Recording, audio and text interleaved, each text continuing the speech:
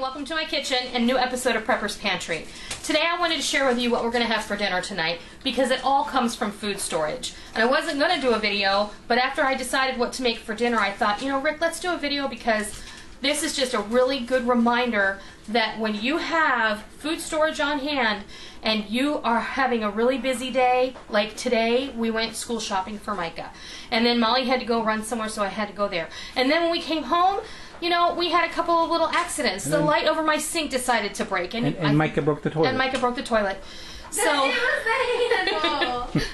so anyway, we had to do a couple of things that were unexpected. And tomorrow I'm going to get ready. I'm going to be canning about 35 pounds of chicken breast because chicken was on sale at my local grocery store. And the bags of chicken were buy two, get three free. So that's when you got to can chicken. And I said the next time it goes on sale, I'm going to can chicken because I went in my pantry the other day and I'm down to 2 jars of canned chicken. I wanted to kick myself. I've been so busy doing other things this summer that I haven't really paid attention. And I was just telling my friend Cat's Cradle the same thing. I really feel like I've fallen behind and it's time to get back into the program and get, you know, step up our preps. So anyway, busy day calls for a quick and easy dinner. So we're gonna have spaghetti. And this is how we're gonna do it from food storage. You all seen, or many of you have seen, and that we can Rick spaghetti sauce when he makes it, and that's what this is. When I make it for dinner, and we like to have a little bit left over now because we have a refrigerator and electricity, and that's all great. So what I like to do to round this out, to stretch it. And the reason these are wet is because whenever I take them out, I always rinse them off. 1 quart of my home canned spaghetti sauce, and then a pint of my home canned ground beef, and then I round that out with 1 jar of store-bought pasta sauce because this helps it all come together. And then you're going to have a box of pasta from your storage. So you round this out with a garden salad, and this is a meal that is entirely from food storage. And I think that we can never have too many reminders that it's easy to do that. So, get a jar, a spoon here.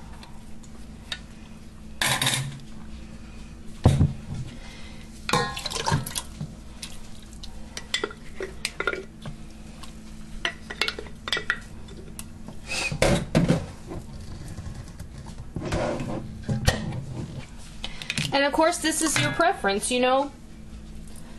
I like to, we have some mushrooms. I have dehydrated mushrooms.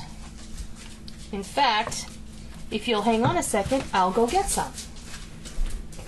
I had to open my big mouth. Okay, so then we have, oh, see, I'm almost out. I have to get a new can.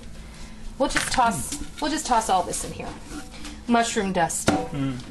It's flavor. It's flavor. No worries. I use every last bit. You know,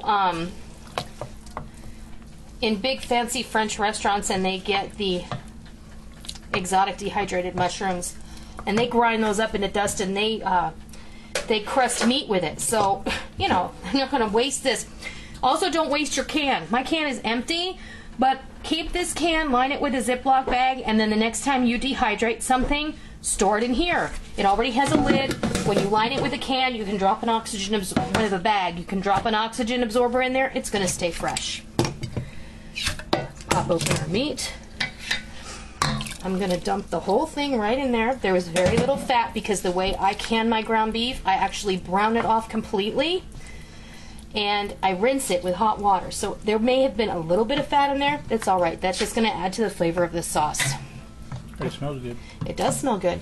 We don't need to season this because Rick already seasoned it when he cooked it. And pressure canning has intensified those seasonings. I've got my large stock pot over here filled with water ready to boil so we can invite the pasta for a hot tub. And we're going to have dinner in just a little while. So when that happens, when all this is ready, I'm going to come back and fix you a plate of Prepper's Pantry spaghetti, all from food storage. So we'll be back in a little while. Okay, we're all ready for supper. I'm getting a pasta bowl out of the cupboard. This took less than 15 minutes. And we're all ready to eat. I like to heat up the sauce with the lid off because it helps it to reduce just a little and get some of that residual moisture out of there. And then also, the other thing that helps thicken that sauce up, will tighten it up a bit, is the dehydrated mushrooms. They're going to absorb some of the liquid as well. And you also have the choice. You don't have to put the liquid from the ground beef in there, but I don't like to waste that. And I think it just makes your sauce stretch even more. In SHTF, you wouldn't waste it. You wouldn't. Absolutely correct. Okay, so over here, we're going to go. Everybody's eating. So there you have it. Quick and easy spaghetti dinner from food storage that didn't take you all day because you already cooked it a year ago. That's the best part. I absolutely love pressure canning for that very reason.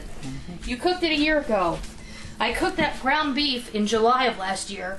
We cooked the spaghetti sauce in September of last year. And now we're in August of 2012 and we're enjoying it tonight. On a night that we were so busy all day today that making a meal like this was probably out of the question. So, I hope that gives you a great idea for a meal from food storage. You're going to round this out with a green garden salad and maybe some homemade bread, and you're going to have a feast. And in an SHTF situation, we're going to need the calories, and we're also going to need to boost the morale, because if you don't have good things to eat, people are going to be very sad, and you don't want them to get depressed, because one of the first things that's going to lead to that depression is appetite fatigue and hunger. So we don't want that. We want to avoid that at all costs. So anything you can do to make sure that doesn't happen is the best thing you can do. So I hope you try it. I hope you love it. And until next time, I'll see ya.